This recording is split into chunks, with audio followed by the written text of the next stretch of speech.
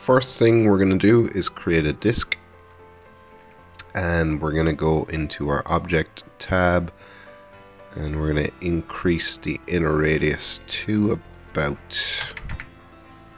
let's say, 60 centimeters.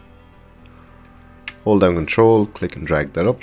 Let's increase the scale, and we can use this little circle here, this orange circle, to increase the inner radius of that even further and increase the outer radius.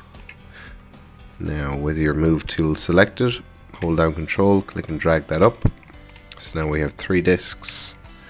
So I'm gonna bring down the inner radius to about here. I'm eyeballing this now so you guys can mess around. It doesn't really matter what your inner radius and outer radius are set to on each of these disks, as long as they're different from each other.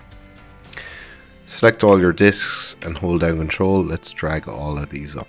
So now we have 6 disks, but we don't want them to be the same, so I'm just gonna scale these guys up, and I'm gonna start messing around with the inner radius and outer radius of each of them. Just randomizing them up. Cool. Now let's put all of these into a null. So select them all, hold down Alt and hit G on your keyboard. Call these disks. Let's create a twist deformer and put it into our disks null. Now we want to click on Fit to Parent. And we also want to increase the angle. It's going to twist the deformer, but it's not going to twist our disks because it's pointing in the wrong direction. So we want to go into our coordinates tab, and in our rotation, in our pitch, set that to 90 degrees. And let's go back into our object tab and increase the scale of this to about 380. Hit NB on your keyboard so we can see our lines. It's looking pretty good. I want to grab disk 4. Just going to move it down along the Y so it's more evenly spaced. I'm going to grab disk 5 and move it up along the Y. So that's looking a bit better. Select all of your disks and let's increase the rotation segments, so that smooths out everything. I'm going to go for 225 on that. So that's looking pretty good. Everything's looking nice and smooth. Okay, so next we want to create a Spherify Deformer. And we're going to add it as into our disks null. Okay, so now that that's all done and dusted, we want to create our center sphere. So let's go ahead and do that right now. Rename it to center sphere.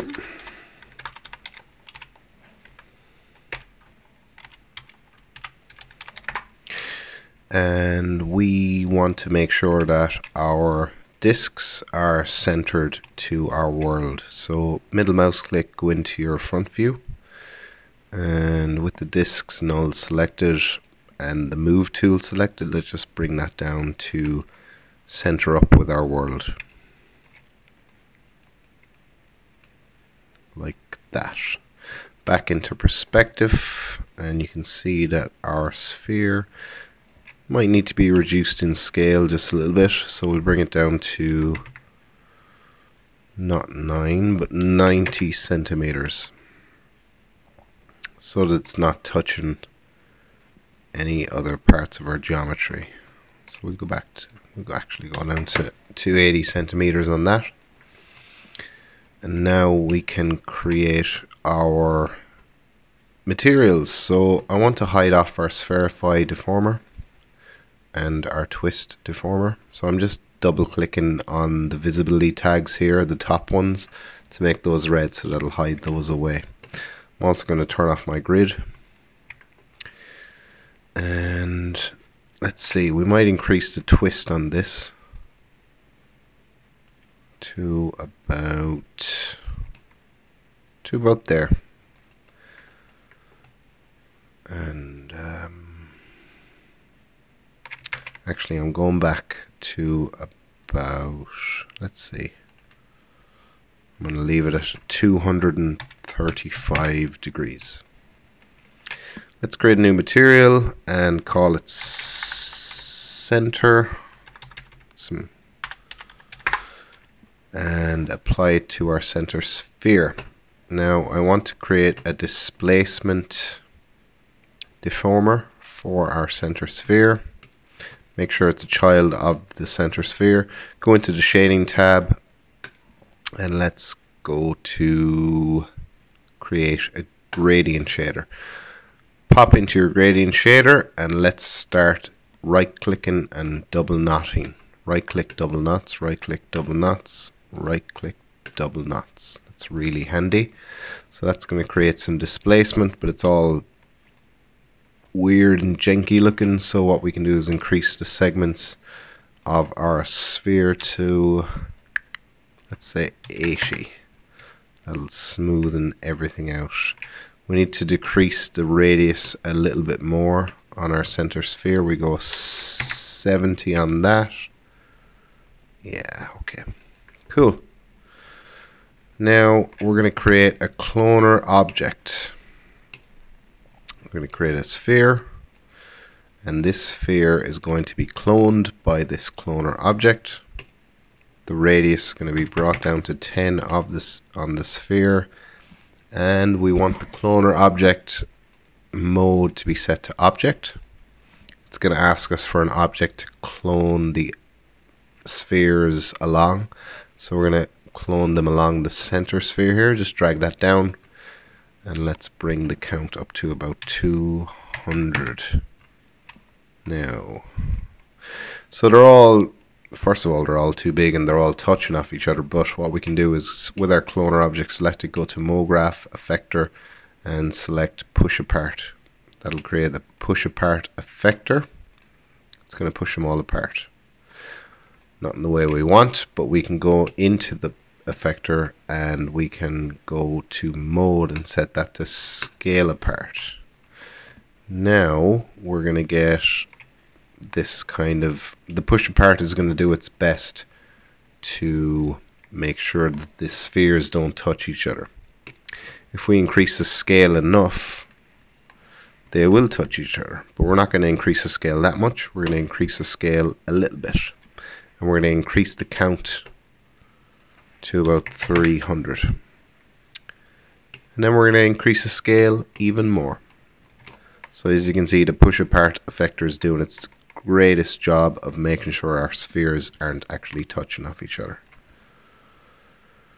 Okay, so what I want to do is I want to start creating some materials for this. So I'm actually rotating around my scene a lot, just trying to find a good angle for this.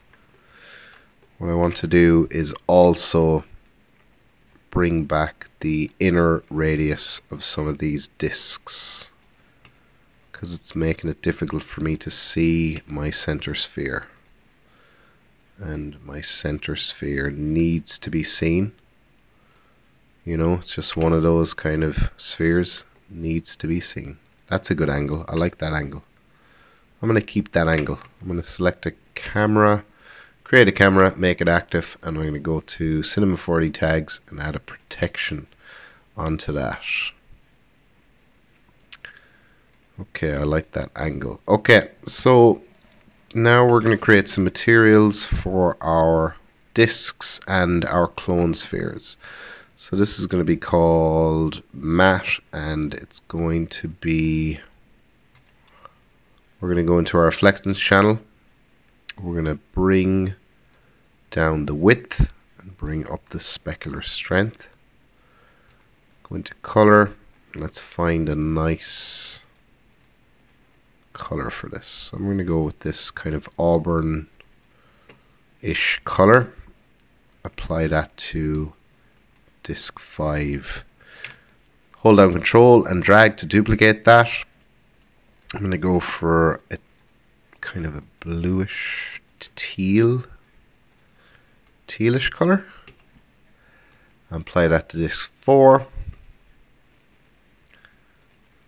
And I'm going to hold down control and duplicate, and I'm going to go for some kind of a yellow, possibly. Purple, maybe. And we'll apply that to disk 3. NA in your keyboard. I just pressed the wrong button. I don't know what button I pressed, but it made my stuff act weird. Just press NA in your keyboard to hide your lines. Now I want to duplicate this purple, hold down control and drag it down to disk 2. Duplicate this teal, hold down control to disk 1. And this auburn is getting controlled and dragged down to disk. Not liking that teal or that purple actually. So let's turn on our interactive render region. And let's just drag this out. Bring up the quality here to the max. Let's go back into our camera that we created. Don't like the purple. Getting rid of the purple. The purple is gone. Going for maybe this yellow. Don't like the yellow. Maybe go for red. But if we go for red, then we won't be able to keep the orange or the auburn. So I'm going to go into the orange or the auburn. And you know what? I'm not actually digging this color combination at all, but I'm not going to mess around with it too much. You guys, you just find a nice color combo for yourselves, because I'm just terrible right now with finding a good color combo. I'm under pressure, you know. So we need to add some thickness to our discs. So what we can do is go to simulate cloth surface. Let's make our discs a child of that, and let's increase the thickness there to 4 centimeters. And I just want to deactivate my camera. And you know what? I kind of like that angle better now. So I'm going to create another camera, make it active. I'm going to drag this protection tag up, holding down control, so it's going to be duplicated. Okay, so now we're going to create some lighting. So I'm going to go into my top view, and this is my active camera. So I want to create the lighting that's going to complement this view. Create a light, and with your move tool selected, let's just drag that over there. We'll go into this light and set up the shadow to be area. And let's hold down control and just drag and to duplicate that light. So we're going to bring this over to about here. So I'm just trying to line it up with my line of sight of my camera and keep it symmetrical. And this light is going to have no shadows, and we're going to turn down the intensity to about 60. Let's go back into our perspective, see what that looks like. It's not looking terrible, it's not looking great either. Select both your lights, go into your coordinates tab, let's drag that up along the Y. Bit better. Let's go to our center material and add some reflectance. Add a Beckmann and set the attenuation there to be additive. Okay. We need to get some color on our clone spheres. Well, yeah, so we have one kind of clone sphere here, so I want 2 extra kinds. So I'm just duplicating those. So I have 3 kinds of clone spheres, and I'm going to drag the yellow onto the first one, the teal onto the second one and the red onto the third one. So now we get a bit of variation there. And what else do we want to do? Let's turn on global illumination to brighten up these darker areas. And let's see what that looks like. And I think that is going to be it. Yeah, that's it, guys. Is there anything else we can do before the end of this tutorial? I think not. I think that's all you're going to get from me. We have a key light and a fill. I mean, you could go and set up a rim. So if I grab light 1 and if I just bring this back to about there and up a bit along the Y, and now you're going to get a bit of extra lighting. Turn that off. I mean, turn it on again. You might argue that it looks better with or without it, but oh yeah, anti-aliasing. Never forget anti-aliasing. Go into your render settings, which is here. Anti-aliasing, set it to best. Go 4x4, why not? And also turn on ambient occlusion. Turn off your interactive render region and just do a render of that. See what it looks like. It's going to look beautiful, I'm sure. And it does. Okay, so guys, that's it for this tutorial. Feel free to animate the shit out of this because there's a lot of possibilities with the twist deformer. You can do some cool animations, and the Spherify Deformer as well, actually. So hope you learned a lot, and I'll see you in the next video.